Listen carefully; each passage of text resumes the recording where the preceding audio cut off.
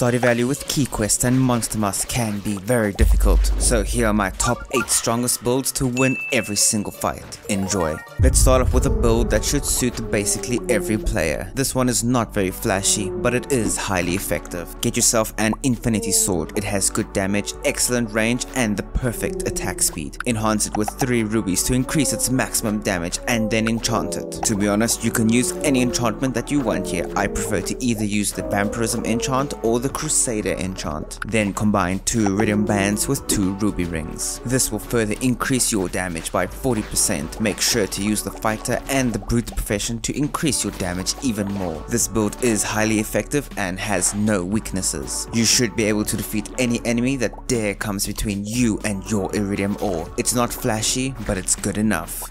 Now if you are looking to absolutely demolish enemies with pure ease and finesse, then this is the build for you. Get yourself an iridium gavel, enhance it with 3 ruby rings to increase its damage by a good percentage, and once again combine 2 iridium bands with 2 ruby rings for pure flat damage. Now for the enchantment, you need the artful enchant for this build to work. That enchantment will reduce the cooldown of your special hammer slam. For your professions, you should pick the scout profession and then the acrobat profession. This will further reduce the cooldown of your special move, making it feel like you can use it the entire time. Now, how do you actually use this build? Well, you can't just simply swing your hammer at enemies, and you can't just use your special move and call it a day. No, you need to spam the regular attack button within the special move animation to cause an eruption of damage and death. Nothing can stand in your way when you do this. With such a short cooldown on your special move, you could defeat anything. This build is too strong in my opinion.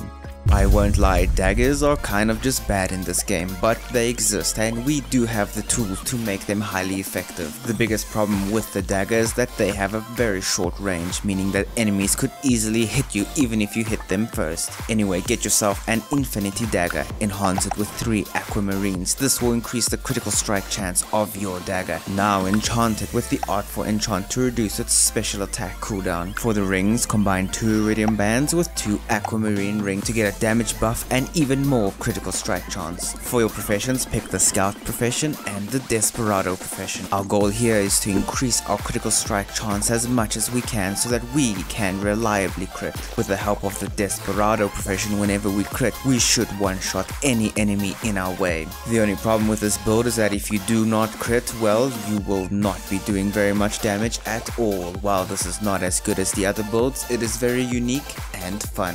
Now we have the tank. This build is perfect for players that often find themselves running straight into enemies and dying a tragic death. This build will prevent all of those deaths. You can use any weapon of your choice, preferably an infinity gavel since it has the highest defensive stat. Then enhance it with 3 topazes. This will further increase the defensive stat on those weapons. Now for the enchantment, you can pick whatever you want. I would pick either the artful enchantment or the vampirism for this. For your rings, combine a crabshell ring with a phoenix ring and another crabshell ring with a ring of yoga. Make absolute sure to wear the dragon scale boots as well. Your maximum defense is going to be so high that most enemies will barely tickle you. You can completely ignore them as you mine away as if nothing odd is going on. It's a build with very low damage output, but you'll be safe no matter what.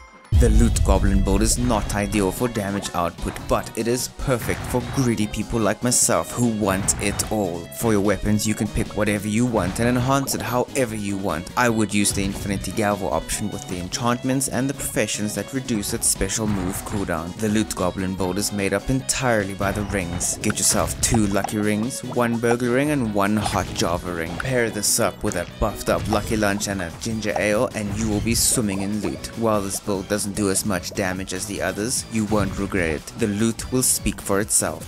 Ever wanted to be an archer in Stardew Valley? Well, you kind of can be. Get yourself a master slingshot and then combine 2 iridium bands with 2 ruby rings. Surprisingly, these rings do increase the damage of your slingshot. Now for the ammo, this is the most important thing that determines your damage output. If you are going to be serious about being an archer, then you need to use iridium ore as ammo. I know it's ridiculously expensive, but a slingshot loaded up with iridium ore can do some massive damage. When I do this, I usually use 2 slingshots, one with iridium ore to defeat enemies and another loaded with explosive ammo so that I can farm rocks. It's a wacky combo that kind of just works.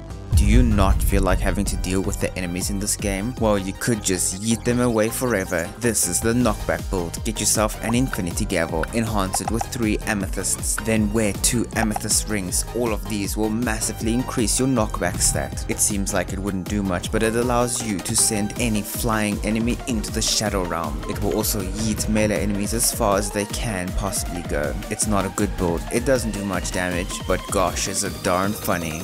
Now for the most unreliable build in this video. The whole point of this build is to get the highest possible damage numbers on the screen. Start off with a dragon tooth club, enhance it with 3 jades to increase the maximum critical damage. Now enhance it with the bug killer enchantment. Then combine 1 warrior ring with 1 jade ring, as well as 1 iridium band with another jade ring. Okay, so the plan is simple. Just defeat a bug, get the warrior buff, and then defeat another buff within the buff window and hope that you crit. If it all works out, well, you will crit for a crazy high amount. Does it matter? No, but it is fun.